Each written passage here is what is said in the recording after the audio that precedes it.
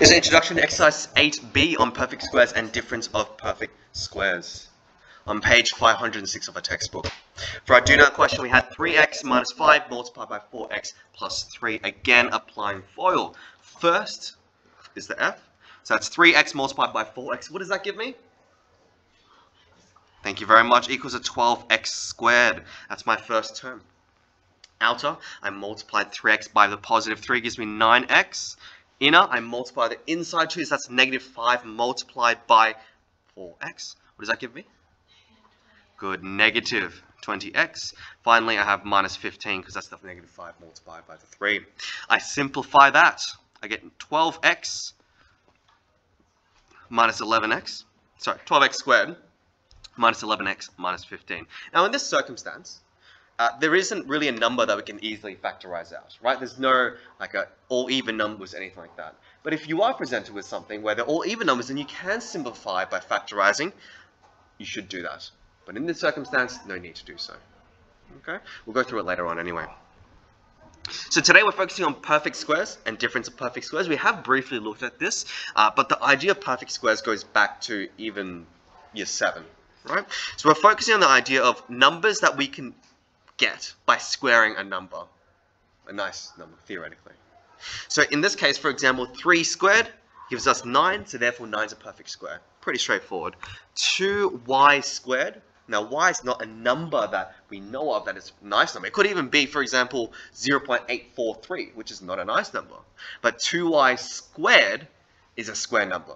The name implies that, right? As you remember from our diagram last lesson, it's a square that's 2y by 2y. We're looking for a number that represents a square. X minus 1, same thing. It's not a singular term in terms of x, and then I got the negative 1, but it's squared, so therefore it's a square number. 3 minus 2y, all squared, same thing. They're all examples of perfect squares.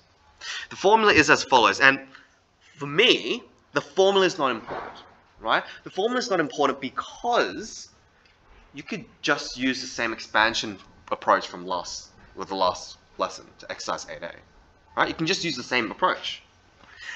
But the formula is as follows, and the proof is there, but you don't need to copy it down. What you need is this component here. A plus b all squared equals to a squared plus 2ab plus b squared.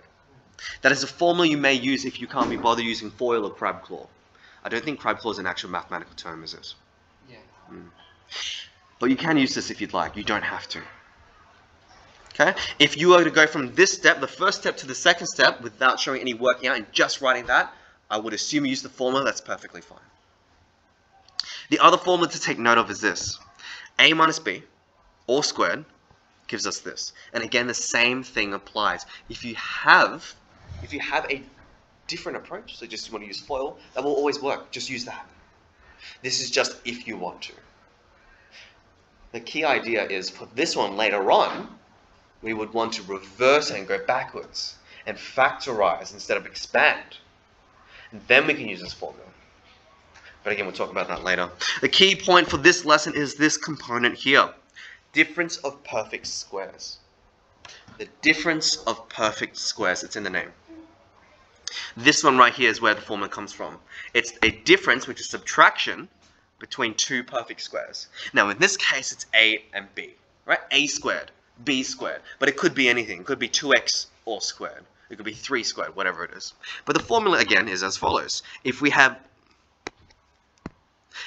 this, a plus b multiplied by a minus b, we end up with a squared minus b squared. You'll note that the quote-unquote middle term gets cancelled out. If you were to do this expansion yourself, you can see that this negative ab and this positive ab cancel out, which is why you end up with only 2 terms in your answer. A similar concept is over here, right? You can see it's the same formula, we're just switching it around the other way. Okay, they're both valid. They're both valid. Any questions about that? Sweet. You don't need to wave at them. It's okay. Expand and simplify the following. X plus 4, x minus 4. Again, if you were to just identify based on formula, which one would it be? Would it be a difference of perfect square? Would it be a perfect square from expanding perfect squares above? Which formula would it be if I've got one that's positive, one that's negative? A plus b times negative. This one? It is. I'm going to use the normal FOIL approach. That's just what I prefer, right? So I'm going to go ahead and say x times by the x gives me x squared. That's the first. Outer, negative 4 multiplied by, sorry, x multiplied by the negative 4, which is negative 4x. Inner, which is 4x. And last, which is negative 16. Which simplifies to, and again, these two terms cancel out.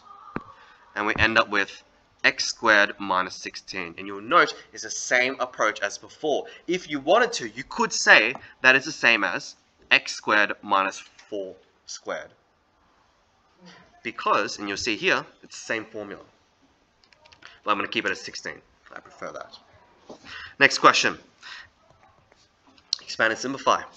So if I've got the square, for me, I think it's a little bit harder to read that. So I just rewrite it as 3x plus 4, 3x plus 4. And that multiplies again with the first term is 3x multiplied by the first term and the second one, which is 3x times 3x. What's 3x all squared? 9x squared, very good, 9x squared. So it's the 3 times by the 3, the x times by the x.